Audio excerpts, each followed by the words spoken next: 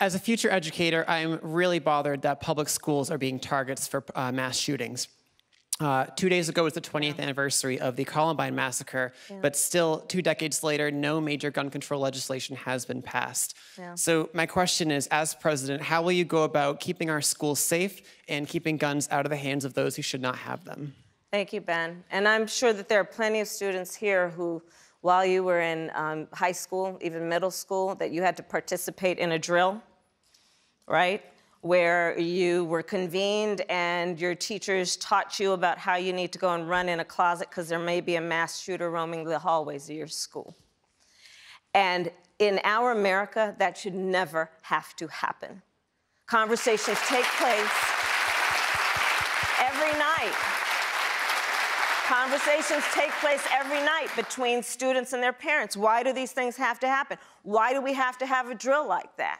To which, of course, the response is because there are people in Washington, D.C., supposed leaders, who have failed to have the courage to reject a false choice, which suggests you're either in favor of the Second Amendment or you want to take everyone's guns away. Supposed leaders in Washington, D.C., who have failed to have the courage to recognize, you know what, you want to go hunting, that's fine. But we need reasonable gun safety laws in this country, starting with universal background checks and a renewal of the assault weapon ban. But they have failed to have the courage to act. So, Ben, here's my response to you. Upon being elected, I will give the United States Congress 100 days to get their act together and have the courage to pass reasonable gun safety laws. And if they fail to do it, then I will take executive action. And specifically, what I will do is put in place a requirement that for anyone who sells more than 5 guns a year, they are required to do background checks when they sell those guns. I will require that for any gun dealer that breaks the law, the ATF take their license. And by the way, ATF, alcohol, tobacco, and firearms. Well, the ATF has been doing a lot of the A and the T, but not much of the F. And we need to fix that. And then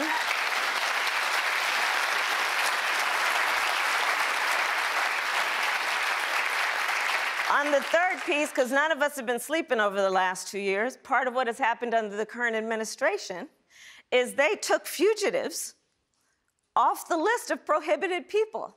I put them back on the list, meaning that fugitives from justice should not be able to purchase a handgun or any kind of weapon. So that's what I do. Would this be your first executive action as president? Well, it depends on what else happens. That would be after 100 days. That'd be after 100 days. Let's see what happens in the first 100 All right. days. Fair enough. Angela Garrazzo is here, and she is a freshman at St. Anselm College studying international relations. She is from New Hampshire. Angela?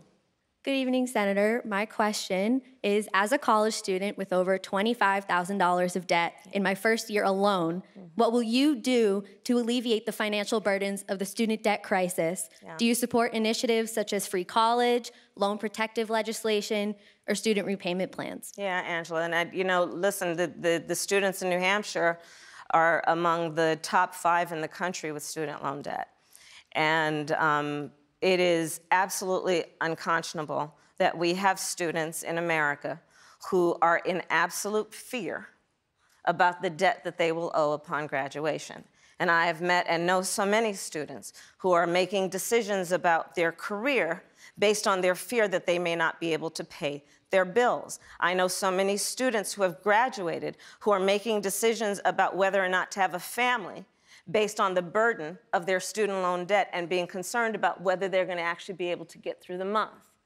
We cannot afford to have a system like this, especially for young people who have made an investment of their time and their resources because they actually want an education to live a productive life and contribute to our society and be leaders. So here's what I would do specifically. I do support debt-free college.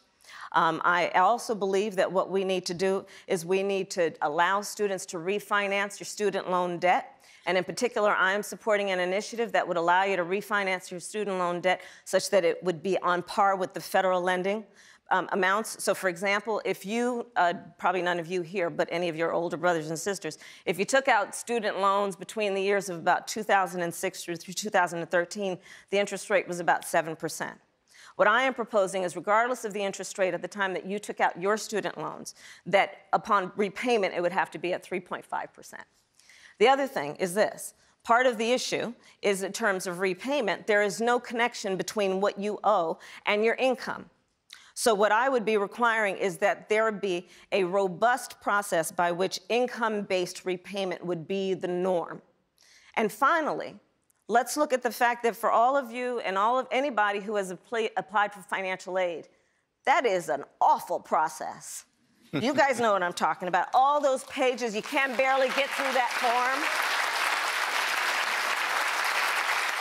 And so part of what we need to do is simplify that process. But we have got to do a better job in this country because, you know, I look at something like, for example, teachers. You know, I've been spending a lot of time, I think a lot about education in terms of every aspect of it, from student loans to what we need to do to pay our teachers their value. And the number of teachers who have left the profession of teaching because they can't afford to pay off their student loans. Right now, we're looking at actually a deficit of teachers based on the number of students that we need to actually teach and the few teachers that we have, especially in rural areas. So it's a big issue, and it crosses a lot of subjects. Well, let me jump in here, because if students, I mean, teachers can't pay their loans. Elizabeth Warren is here, as you know. She said that she supports student loan forgiveness for 42 million Americans. Yeah. Would you go that far? Do you support that? Well, I support anything that is about reducing the debt of student loans, and I think that's an important conversation to have. Okay, fair enough. Let's move on now. Ryan Wilson is here. Ryan is a sophomore at Harvard studying neuroscience in California and a supporter of Julian Castro. Oh. Ryan. Hi. Good evening, Senator Harris. My name is Ryan, and I'm a constituent of yours from Orange County, California. In a January town hall, when asked about your approach to universal health care, you acknowledged that you'd support eliminating private insurers in favor of a single-payer health insurance program. How do you respond to the 74% of Americans who wish to have the option to keep their private insurers? Well, I support Medicare for all.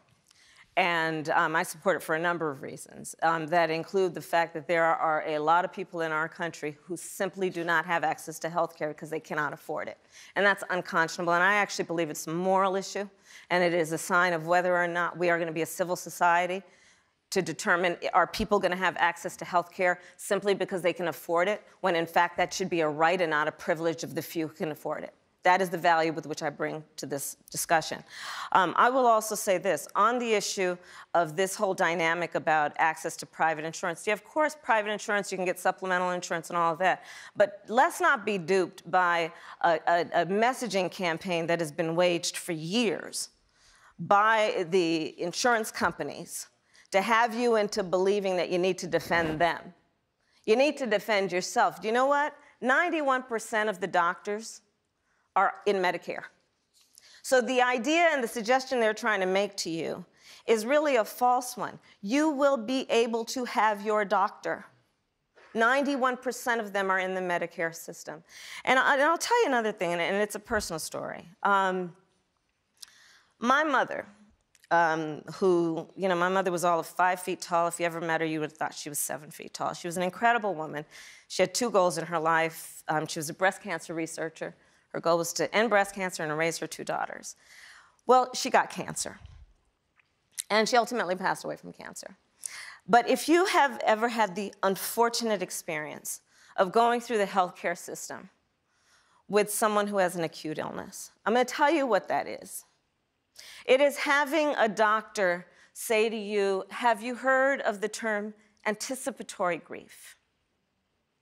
Which you hadn't heard before, but when you hear it, it makes perfect sense, which means you're starting already to grieve the loss of someone that is still around. You have the experience of going in and out of hospitals, helping someone who is frail and weak, in and out of cars to get into a hospital. You look at medical charts, and sometimes the medicine jives, sometimes it doesn't. Sometimes people are paying attention to this is the medication that causes drowsiness they don't want or pain that they can't bear. You go through the process of worrying about, is there something I can cook that will make you be able to eat and hold down? You go through the process of being concerned that somebody who is on chemotherapy, are there clothes? Can I get you something that's soft enough that you can wear that will not irritate your skin? Now, thankfully, our mother had Medicare. But for people who are going through this process, which they are every day in America, for them to also have to be concerned about how they're going to pay that bill is unconscionable. And that's how I feel about this subject. Cost should not be the barrier to receiving the care that will relieve you of pain or help improve your quality of life. And we've got to get this right. Yeah.